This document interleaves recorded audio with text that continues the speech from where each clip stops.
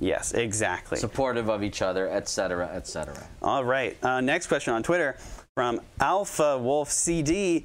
What would happen if a globe got stuck inside a Punkleton?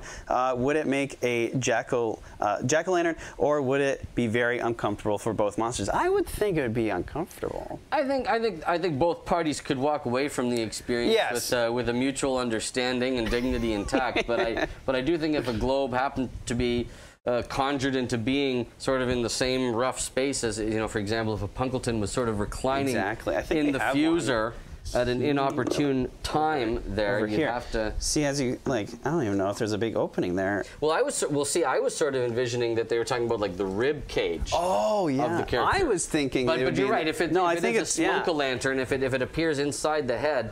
Yes, I do think that would be uncomfortable. That would be uncomfortable. Might displace the Punkleton's brain. Yes, probably, and like probably give it gross. Be a gnarly headache, gnarly headache. But I do think because the globe hails from a different dimension, that maybe you could extricate the two, and make sure that everybody got out okay. They might need some candy to recover. Yes. But I'm sure everything would be okay. Wouldn't advise it though. No. Try and avoid it if you can. Yeah, exactly.